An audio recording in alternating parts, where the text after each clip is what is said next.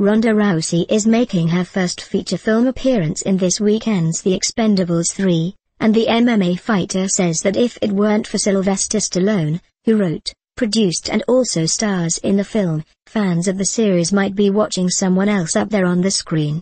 There were much more high-profile women, better-known names than me, and he was the one pushing for me and taking the risk, she tells the Philadelphia Daily News.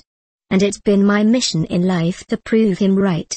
The 27-year-old also says that she hopes her work in the film helps to bring more female action stars to the screen in the near future.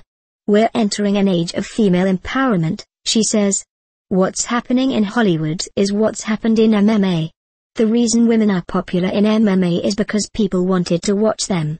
It took a while for people to wake up for that. In Hollywood, there is a similar void, waiting to be filled.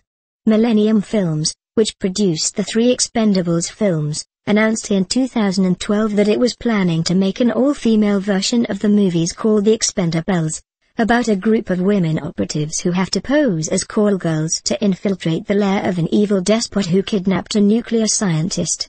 While Rousey may reprise her role as Luna in the film, other names being thrown around include Milla Jovovich, Cameron Diaz and Meryl Streep.